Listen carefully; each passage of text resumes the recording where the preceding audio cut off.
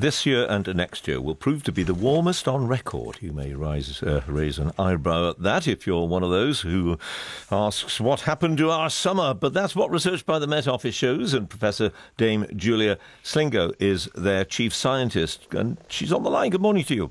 Good morning, John. The warmest, really? Absolutely, yes, and we think, well, very likely to be the warmest. Obviously, there's still some way to go, and there's always uncertainty in the observations. But this is absolutely in line with what we predicted at the end of last year, that this year could well be, if not the warmest, one of the very warmest. And then again next year. And again next year. And the reasons for that are because we have a major El Nino event developing in the tropical Pacific. Just remind us what the El Nino is. That's the current. That's a current. It's a warm current that produces abnormally warm water along the Peruvian coast, spreading out across the equatorial Pacific. We're currently running 2 and probably 3 degrees warmer than average, which for those parts of the world is very significant. And we know that that disturbs weather patterns around the world, and we're already seeing that.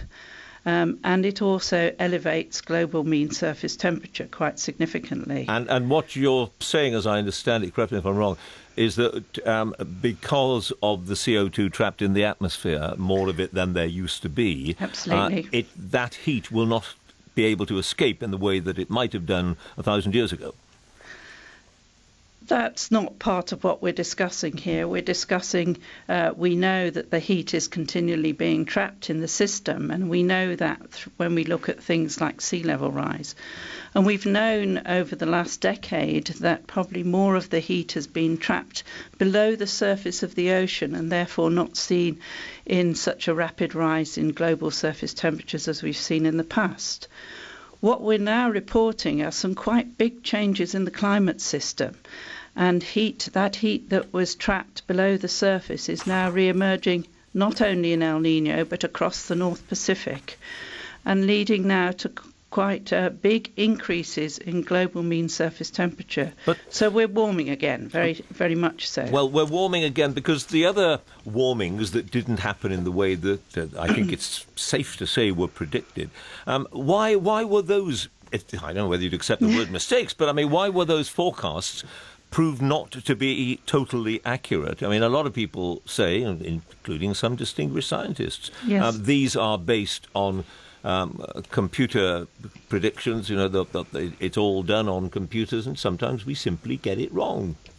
Well, what we have to remember is that the Earth has its own natural variability, often on 10-year, 20-year cycles. And therefore, we wouldn't expect something like global warming to be just a continuous warming process. It's overlaying these natural cycles. And the one we're talking about a lot at the moment is what we call the Pacific Decadal Oscillation, which was in its cold phase for at least the last decade or so. But didn't you know that was going to happen? I mean, couldn't we have been told about that? So we weren't sort of told we were all going to bake, and then when we didn't bake, people said, well, actually, it hasn't happened, and they were called climate change deniers. Well, I think the fact of the matter is, John, that these low-frequency variations in the ocean circulations are actually still very hard to predict. And certainly 10, 15 years ago, we wouldn't have had the observations of the current state of the ocean, and indeed an understanding of how these deep ocean circulations move heat around the system. What we've learnt in the last 15 years is that actually the ocean's playing a huge role in these decadal changes in the rate of warming. But we shouldn't use those to say that the world is still is not warming because of greenhouse gases. We have a lot of evidence to show that the world has continued to accumulate energy, that the Arctic sea ice is still declining, that sea levels are rising, and global mean surface temperature is quite a difficult variable to talk about because we get these natural variations showing up in the temperature record alongside the warming trend, which has not gone away. Professor Slingo, thanks a lot.